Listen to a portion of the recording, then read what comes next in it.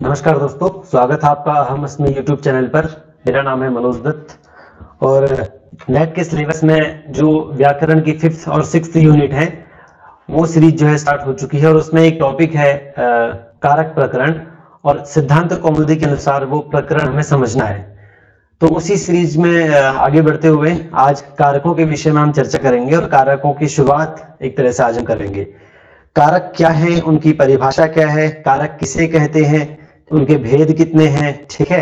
और इसके संबंध में कारकों की परिभाषा शब्द के संबंध में जितनी भी बातें हो सकती थी वो लगभग मैंने एक पहले बता चुका हूँ, एक अलग से वीडियो में मैंने आपको बता दिया है। उसका लिंक जो है मैं डिस्क्रिप्शन बॉक्स में दे दूंगा और कमेंट बॉक्स में भी डाल दूंगा। और साथ ही साथ आप चैनल की प्लेलिस्ट में जाएंगे तो कारक प्रकरण नाम से जो फोल्डर बना हुआ है वहां पर आप कारक की अवधारणा नाम से एक वीडियो है, उसको आप देख सकते हैं। तो आज हम जो है कारक की शुरुआत करेंगे, यानी कि प्रथमा विभक्ति कर्ता कारक से हम आगे बढ़ेंगे।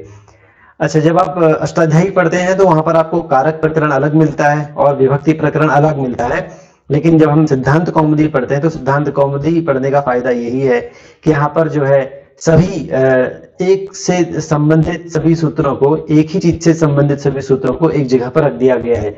जैसे यदि आप प्रथमा विभक्ति पढ़ेंगे तो प्रथमा विभक्ति से संबंधित कारक है कर्ता कारक, तो कर्ता कारक और प्रथमा विभक्ति से संबंधित कारकों को एक जगह रख दिया है, और द्वितीय विभक्ति और कर्म कारक से संबंधित सूत्रों को एक जगह पर रख दिया है। तो इस तरह से इसको पढ़ने में जो है ज्यादा आसानी होती है क्योंकि चीजें बिखरी भी नहीं होती है और हमें एक साथ मिल जाती है।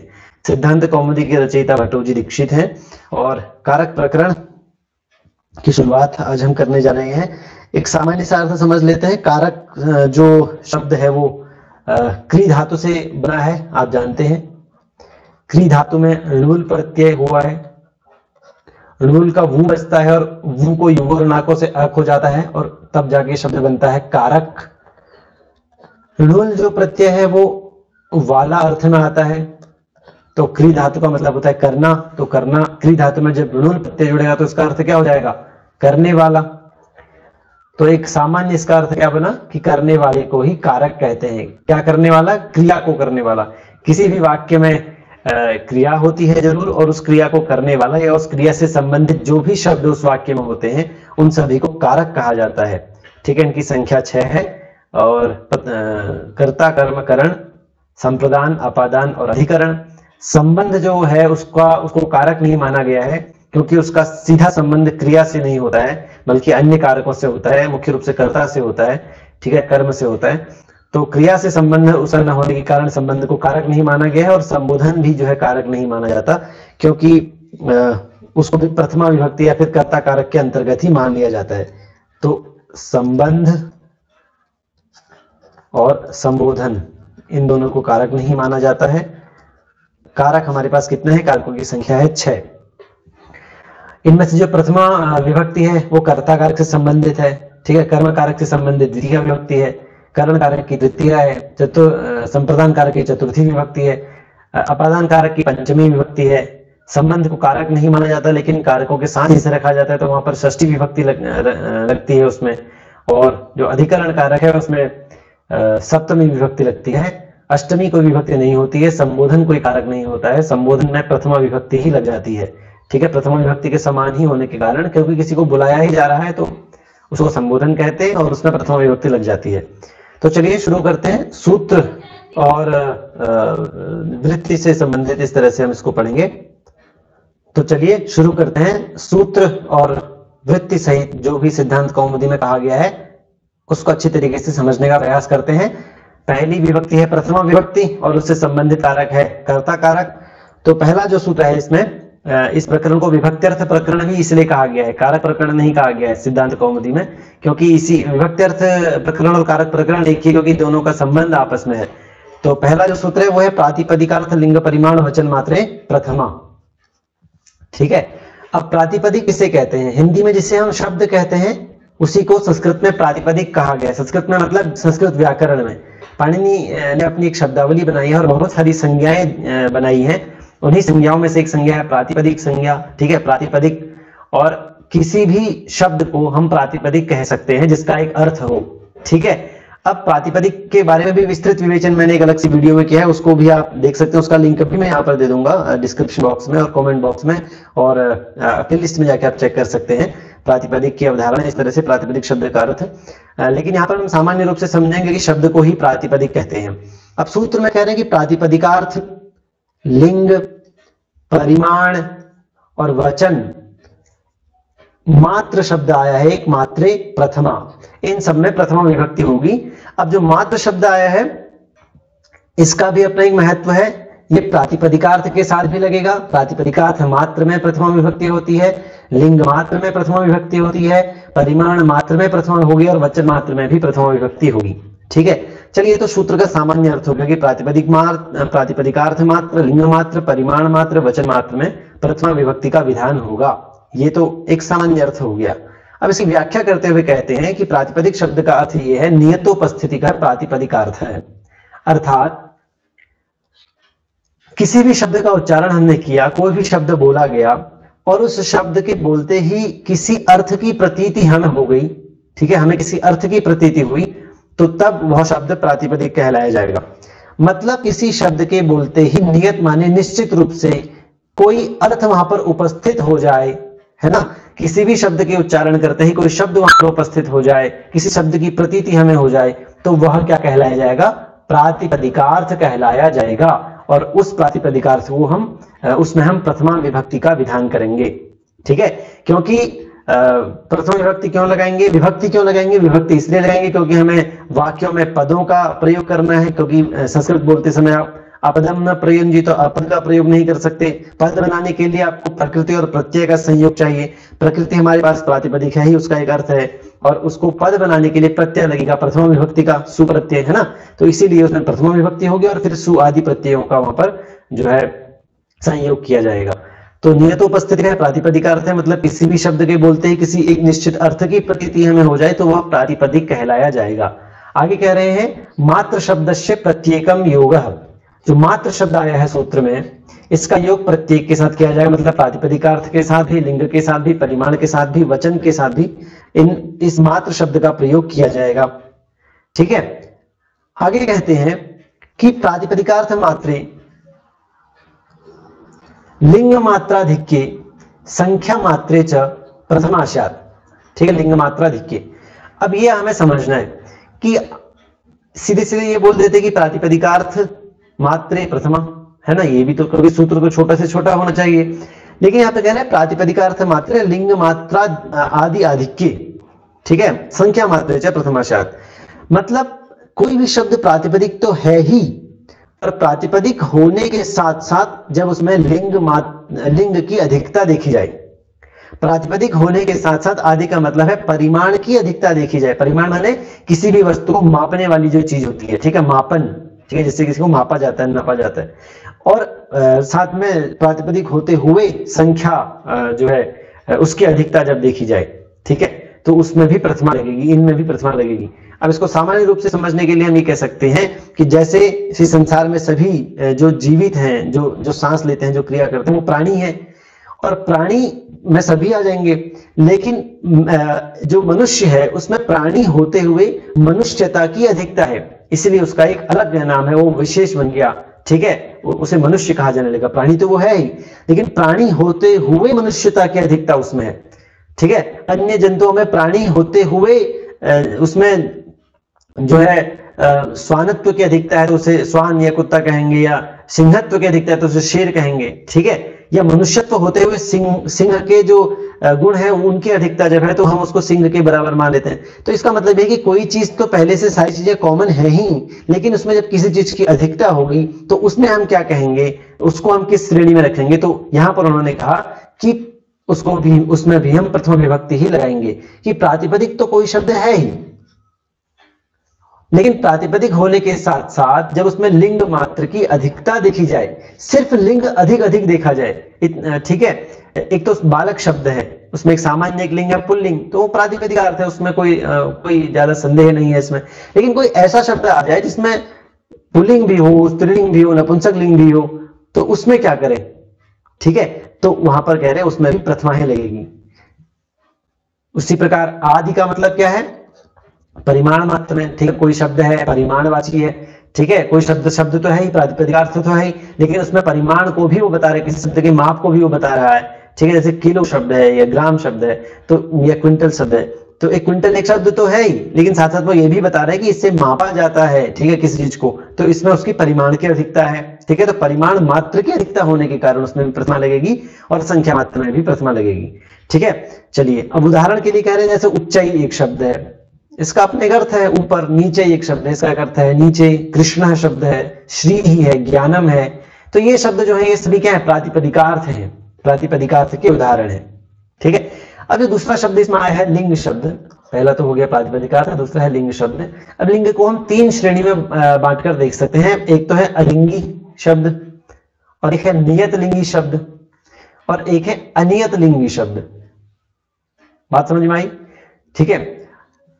अलिंगी शब्द वे हैं जिनका कोई लिंग ही नहीं है, जैसे कि अव्यय शब्द, तो अव्यय शब्दों का प्रयोग जब हम करेंगे तो वहां पर भी प्रथमा विभक्ति ही लगेगी, बाद में फिर अव्यय आप छुपा है आदि सूत्रों से उनके विभक्ति का लोप हो जाएगा, लेकिन पहले उसमें प्रथमा तो लगेगी ही लगेगी। उच्चई शब्द है तो इसमें प्रथमा विभक्ति लगेगी, ठीक है, प्रथमा उसे कहा जाएगा, भले ही क्या अलिंगी है, इसका कोई लिंग नहीं है, क्योंकि अव्यय जो होते हैं वो अलिंगी होते हैं। सदृशम त्रिषु लिंगेषु सर्वासु च विभक्तिषु वचनेषु च सर्वेषु यन्न वेति तदव्ययम्, जो हर जगह समान रहता है उसे अव्यय कहते हैं। तो अलिंगी शब्द में अव्यय, उसमें कौन सी विभक्ति लगेगी, तो प्रथमा लगेगी, बाद में विभक्ति लोप हो जाएगा। नियत लिंगी शब्द वे हैं जिनका एक निश्चित लिंग है, मैंने कहा उमा, तो इसका एक निश्चित लिंग है कि वो स्त्रीलिंगवाची शब्द है, मैंने कहा निशा, ठीक है, निश्चित शब्द, मैंने कहा फलम, तो फलम एक निश्चित लिंग है, नपुंसक लिंग का शब्द है, ठीक है। गुरु, हरि, ये एक निश्चित लिंग वाले हैं। निश्चित लिंग का मतलब जिनका लिंग फिक्स है, जिनका जेंडर फिक्स है कि हाँ ये पुल्लिंग शब्द है, ये स्त्रीलिंग शब्द है, ये नपुंसक लिंग शब्द है, ये अलिंगी शब्द है, अव्यय जैसे है, तो इनका लिंग जो है निश्चित है, इनका जेंडर निश्चित है, तो अलिंगी हो गए। और नियत लिंग में भी प्रातिपदिकार्थ मात्र के उदाहरण ही इनको माना जाएगा, मतलब अव्यय शब्दों को भी और नियत लिंग शब्दों को भी प्रातिपदिकार्थ मात्र की श्रेणी में ही रखा जाएगा।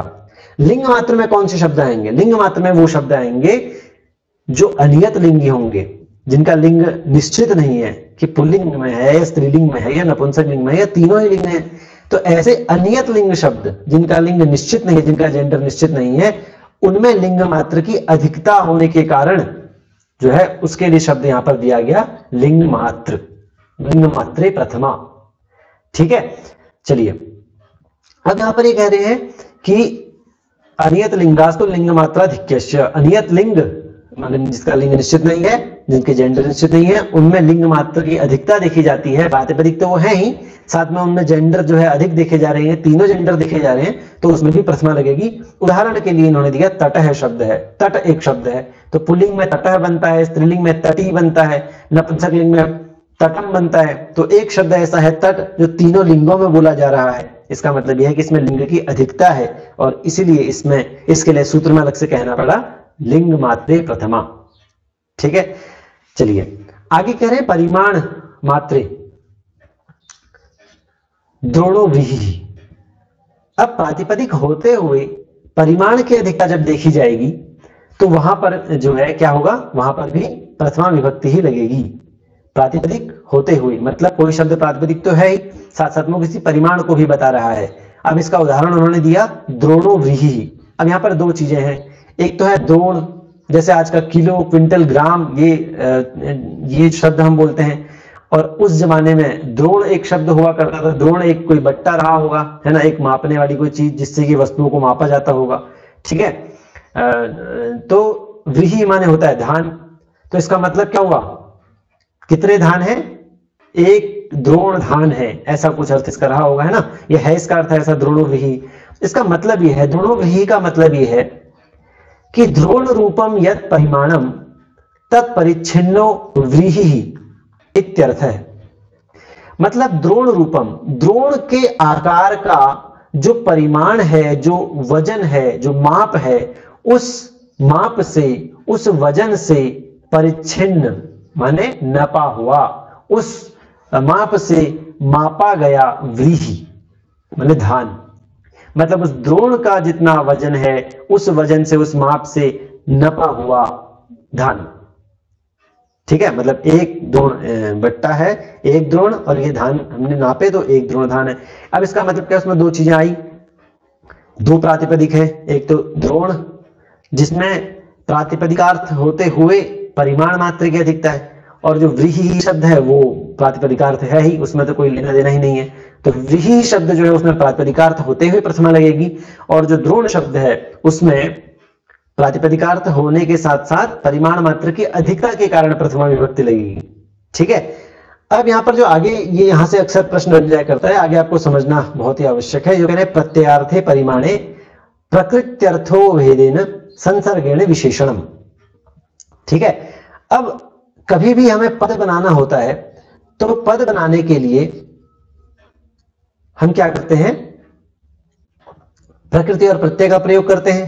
ठीक है, प्रकृति होती है और प्रकृति में प्रत्यय का संयोजन किया जाता है और तब जगह बनता है पद, और पद को हम वाक्य में प्रयोग करते हैं और तब वाक्य का हम सही से प्रयोग कर पाते हैं। अब इसका मतलब क्या हुआ, मान लीजिए प्रकृति है बालक, इसमें हमने प्रत्यय लगाया सु, और तब जाके पद क्या बना, बालकः। ठीक है, अब यहां पर क्या है, एक तो ये प्रातिपदिक है ही, मतलब जो बालक शब्द है ये प्रकृति का है, ये जो शब्द है ये प्रकृत्यर्थ है, ये प्रकृति है। प्रकृति का मतलब जिसमें प्रत्यय जोड़ा जाना है, मूल शब्द है। ठीक है, प्रकृति है और इसका अपना एक अर्थ है, और जो इसके साथ सुप्रत्यय लगा है यह भी उसी अर्थ को बताने के लिए आया है। सुप्रत्यय लगा देने से कोई बालक का अर्थ नहीं बदल जाएगा, उसी अर्थ को तो बताएगा सुप्रत्यय भी। तो एक तो प्रकृति का अर्थ हो गया, ठीक है, क्या हो गया, प्रकृत्यर्थ हो गया, प्रकृति का अपना अर्थ, और प्रत्यय ने भी उसी अर्थ को बताया, तो ये क्या हो गया, प्रत्ययार्थ हो गया। हालांकि दोनों के अर्थ क्या है, एक ही है, अभेद है दोनों में। तो कह रहे हैं प्रत्ययार्थे परिमाणे। ठीक है, जब किसी परिमाणवाची शब्द में प्रत्ययार्थ को देखा जाएगा तो जो प्रकृत्यर्थ होगा, है ना, प्रकृत्यर्थ माने कि उस प्रकृति द्रोण का जो अर्थ होगा, द्रोण प्रकृति है और उसमें सु लगाए तो द्रोण है शब्द बना है, तो द्रोण का जो अर्थ है वो हो गया प्रकृत्यर्थ, और प्रत्यय उसमें सु लगा, उसका जो अर्थ है वो भी परिमाण ही है, द्रोण ही है। तो उन दोनों में अभेद होने के कारण जो प्रकृति का अर्थ होगा वह प्रत्यय के अर्थ का क्या बन जाएगा, विशेषण बन जाएगा। क्यों, अभेदेन संसर्गेण, दोनों में अभेद संसर्ग होने के कारण, दोनों में किसी प्रकार का भेद नहीं होने के कारण। ठीक है, मतलब यह है कि द्रोण प्रकृति में हमने सुप्रत्यय लगाया, द्रोण का अर्थ था परिमाणवाची शब्द या परिमाण अर्थ, और जो उसमें सुप्रत्यय लगा उसका अर्थ भी परिमाण ही हुआ, क्योंकि प्रत्यय लगा देने से अर्थ तो बदलेगा नहीं, प्रत्यय तो उसको सिर्फ पद बनाने के लिए आया हुआ है। ठीक है, अब इस तरह दो अर्थ हो गए, एक तो प्रकृति का अर्थ और एक परिमाण, एक प्रत्यय का अर्थ। ठीक है, द्रोण सु, ये सु प्रत्यय लगा, ये प्रकृति अर्थ हो गया, ये प्रत्यार्थ हो गया, दोनों में अभेद है। तो ये जो प्रकृति का अर्थ है ये इस प्रत्यार्थ का विशेषण बन जाएगा, और ये जो प्रत्यार्थ है ये क्या बन जाएगा, सीधी सी बात है, जब एक विशेषण बन जाएगा तो प्रत्यार्थ विशेष्य बन जाएगा। विशेषण का मतलब है जो किसी की विशेषता के बारे में बताता है, और विशेष्य का मतलब है जो जिसकी विशेषता के बारे में बताया जा रहा है। ठीक है, तो द्रोण जो है वो प्रकृति अर्थ हो जाएगा और वो विशेषण बन जाएगा, और सु जो है वो प्रत्यार्थ है, वो विशेष्य बन जाएगा। अब ठीक यही प्रोसेस आगे भी चलेगा, क्योंकि व्रीहि शब्द भी है इस वाक्य में। ठीक है, अब वहां पर क्या होगा, तीन स्टेप है, द्रोण, उसके बाद आया है सु, और फिर आया है व्रीहि। ठीक है, ये यहां पर प्रकृत्यर्थ था और विशेषण था, ये प्रत्यार्थ था और विशेष्य था। अब ये दोनों किसकी विशेषता को बता रहे हैं, असल में व्रीहि के बारे में बता रहे हैं। इनसे नपा हुआ चीज क्या है, व्रीहि है, तो वही कह रहे हैं आगे प्रत्यार्थ जो है। ठीक है, प्रत्यार्थ तो यहां पर विशेष्य बन गया, क्योंकि प्रकृत्यर्थ जब विशेषण बन जाएगा तो प्रत्यार्थ विशेष्य बन जाएगा। तो कह रहे प्रत्यार्थस्तु परिच्छेद्य परिच्छेदक भावेन व्रीहौ विशेषणम इति विवेकः। और ये जो प्रत्यार्थ है सु, ये उस व्रीहि का विशेष बन जाएगा। ठीक है, क्यों, किस भाव से, परिच्छेद्य परिच्छेदक भाव से। परिच्छेद्य कौन है? सुप्रत्यय का अर्थ जो है परिमाण नहीं, जो परिच्छेदक कौन है? परिच्छेदक माने जिससे मापा जा रहा है, जिससे मापा जा रहा है वो कौन है? सुप्रत्यय का अर्थ यानी कि द्रोण या परिमाण। ये क्या हो गया? परिच्छेदक हो गया। तो ये परिच्छेदक क्या बन जाएगा? विशेषण बन जाएगा। परिच्छेद्य क्या है? व्रीहि है, उसे मापा जा रहा है, ठीक है, तो वह क्या बन जाएगा? विशेष्य बन जाएगा। तो परिच्छेदक और परिच्छेद्य भाव से मापने वाली वस्तु और मापी जाने वाली वस्तु, ये दोनों परिच्छेद्य परिच्छेदक भाव से जो जो जो मापने वाला होगा, परिच्छेदक जो होगा, वो मापी जाने वाली वस्तु का विशेषण बन जाएगा। मापी जाने वाली वस्तु है व्रीहि और इस व्रीहि का विशेषण क्या बन जाएगा? द्रोण शब्द का, द्रोण प्रकृति का जो सुप्रत्ययार्थ है, क्योंकि द्रोण शब्द का जो अर्थ है वही सुप्रत्यय का भी अर्थ है ना। द्रोण में लगे हुए सुप्रत्यय का अर्थ भी दोनों सेम ही है और अभेद होने से दोनों का अर्थ एक ही है। तो वही अर्थ जो है सुप्रत्ययार्थ जो है वो आगे आने वाली जो जिस चीज को मापा जा रहा है, ठीक है, परिच्छेद्य परिच्छेदक भाव से उस व्रीहि का विशेषण बन जाएगा। इसका मतलब क्या हुआ कि द्रोण शब्द और व्रीहि शब्द में द्रोण शब्द क्या है? विशेषण है, व्रीहि शब्द विशेष्य है। और यदि हम द्रोण पद की व्याख्या करें तो द्रोण पद में द्रोण शब्द प्रकृत्यर्थ है, सुप्रत्यय भी उसी अर्थ में आया है, तो वह प्रत्ययार्थ है। तो जब प्रकृत्यर्थ और प्रत्ययार्थ को देखेंगे तो प्रकृत्यर्थ विशेषण बन जाएगा, ठीक है, और जब हम परिच्छेद्य परिच्छेदक भाव से देखेंगे तो वह प्रत्ययार्थ जो है विशेषण बन जाएगा। इतनी सी बात है और इतना ही हमें समझना है। आगे चलते हैं।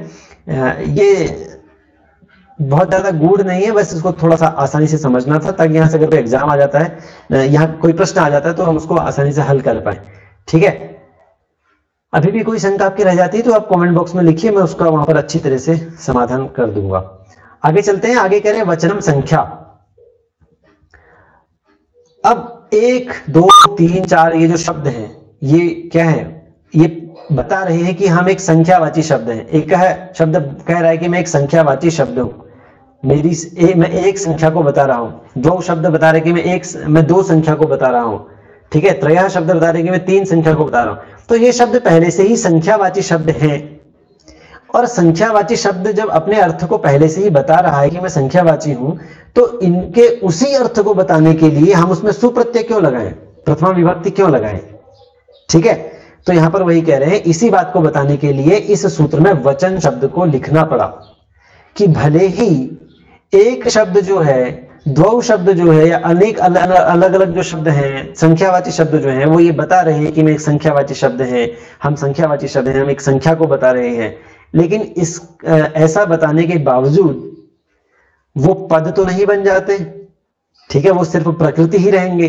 और नियम यह है कि न केवलम प्रकृति ही प्रयोक्तव्य न केवलम प्रत्यय वा, कि आप वाक्य में केवल प्रकृति का प्रयोग नहीं कर सकते और केवल प्रत्यय का प्रयोग नहीं कर सकते, आपको प्रकृति और प्रत्यय के संयोग से बना हुआ पद का ही प्रयोग करना पड़ेगा और पद बनाने के लिए आपको विभक्ति लगानी पड़ेगी। तो 1 2 एक 2 ये भले ही अपनी संख्यावाची अर्थ को बता रहे हैं, लेकिन फिर भी इनमें सु आदि प्रत्यय लगाना बहुत जरूरी है। वो इसीलिए क्योंकि जब अगर हम उनमें सु आदि प्रत्यय नहीं लगाएंगे तो विभक्ति की प्राप्ति नहीं होने लगेगी, और विभक्ति की प्राप्ति नहीं होगी तो वो वचन नहीं कहलाए, वो जो है पद नहीं कहलाए जाएंगे, और पद नहीं कहलाए जाएंगे तो अपदम न प्रयुंजितों की परिभाषा के अनुसार उनका प्रयोग नहीं होगा और फिर वो ऐसे ही रह जाएंगे, हम संख्यावाची पदों का प्रयोग ही नहीं कर पाएंगे। तो उक्तार्थ, यह उक्तार्थत्वात्, उक्तार्थ का मतलब यह है कि एक शब्द ने अपने अर्थ को बता दिया है और उसी अर्थ को बताने के लिए आपको फिर से सु आदि प्रत्यय लगाने पड़ रहे हैं, तो ये तो क्या हो गया? उक्तार्थ हो गया, पिष्ट पेषण हो गया, पिसे हुए को दोबारा पीसना, ठीक है। तो वो कहने कि यहाँ पर उक्तार्थ भले ही है, शब्द अपने अर्थ को भले ही संख्यावाची बता चुका है, लेकिन फिर भी उसमें सुप्रत्यय हम लगाना ही पड़ेगा हमें, क्योंकि अगर हम नहीं लगाएंगे तो विभक्ति की प्राप्ति नहीं होगी। विभक्ते है अप्राप्त, विभक्ति की प्राप्ति नहीं होगी और विभक्ति प्राप्त नहीं होने से वो पद नहीं कहलाया जाएगा, और पद नहीं कहलाए जाने से उसमें प्रयोग की अर्हता नहीं आएगी, प्रयोग की योग्य नहीं वो बन पाएगा। इसलिए हमें उसमें प्रत्यय लगाना जरूरी है और इसलिए यहां पर कहा गया वचनम, वचन में भी प्रथमा विभक्ति लगेगी, इसलिए वचनम शब्द कहा गया सूत्र में, ठीक है। तो क्या इस पूरे सूत्र का अर्थ हम समझे कि प्रातिपदिकार्थ मतलब कोई भी ऐसा शब्द जिसके बोलने से ही, उच्चारण मात्र से ही किसी अर्थ की प्रतीति हो जाती है तो वो प्रातिपदिकार्थ कहलाया जाता है। सभी शब्द प्रातिपदिकार्थ हैं, लेकिन प्रातिपदिकार्थ होते हुए किसी में लिंग मात्र की अधिकता हो, जिसमें पुल्लिंग, स्त्रीलिंग, नपुंसकलिंग तीनों ही लिंग पाए जाते हैं, तो एक लिंग से अधिक लिंग होना, लिंग मात्र की अधिकता हो गई, तो उसमें भी प्रथमा लगेगी। कोई शब्द प्रातिपदिक होते हुए परिमाण की अधिकता उसमें हो, परिमाणवाची शब्द भी हो, तो उसमें भी प्रथमा लगेगी। और कोई ऐसा शब्द जो संख्यावाची अर्थ को बता रहा है उसके बावजूद उसमें स्वादि प्रत्यय लगेंगे, क्योंकि उसको पद बनाना है, और इसलिए उनमें भी प्रथमा विभक्ति का ही प्रयोग किया जाएगा। तो इस प्रकार से अर्थ ये बना कि प्रातिपदिकार्थ मात्र में, लिंग मात्र में, परिमाण मात्र में और वचन मात्र में प्रथमा विभक्ति का प्रयोग किया जाएगा। अगर कोई प्रश्न बनता है तो यहां से प्रत्यार्थ और प्रकृत्यर्थ को आपको समझना है, क्योंकि प्रकृति और प्रत्यय से मिलकर ही जो है पद बनता है, और प्रकृति का अपना जो अर्थ है वो प्रकृत्यार्थ है, सुप्रत्यय भी उसी अर्थ में आएगा, तो उसका अर्थ जो है वो प्रत्यार्थ है, और दोनों एक दूसरे के विशेषण विशेष्य हैं, एक दूसरे के नहीं है। प्रकृत्यर्थ विशेषण है और प्रत्यार्थ विशेष्य है। परिच्छेद्य परिच्छेदक भाव से वह प्रत्यार्थ जो है वो विशेषण बन जाएगा और परिच्छेद्य जो है वह विशेष्य बन जाएगा। बस इतनी सी बात है। अगला सूत्र है संबोधने च। ठीक है, च का मतलब है यहां पर भी प्रथमा ही होगी, यह प्रथमा स्यात्। संबोधन के लिए हमें किसी अलग से कारक को नहीं बनाना पड़ेगा, या उसको बनाने की आवश्यकता नहीं है, उसमें भी हम प्रथमा विभक्ति ही का ही प्रयोग करेंगे। संबोधन का मतलब होता है किसी को अपनी ओर बुलाना, ठीक है, और आकृष्ट करना या अभिमुखीकरण करना। ठीक है, तो इसके लिए कौन कौन से शब्द होते हैं? हे, अरे, इस तरह का इसका वो होता है, और भो, है ना, भो बालक, भो तपस्वी, ऐसा आपने पढ़ा होगा नाटकों में। तो ये जो शब्द होते हैं इनका प्रयोग किया जाता है, और इनके प्रयोग में भी प्रथमा विभक्ति ही लगती है, कोई अलग से कारक नहीं लगता है। तो संबोधने च, संबोधन में भी प्रथमा विभक्ति का ही प्रयोग किया जाता है।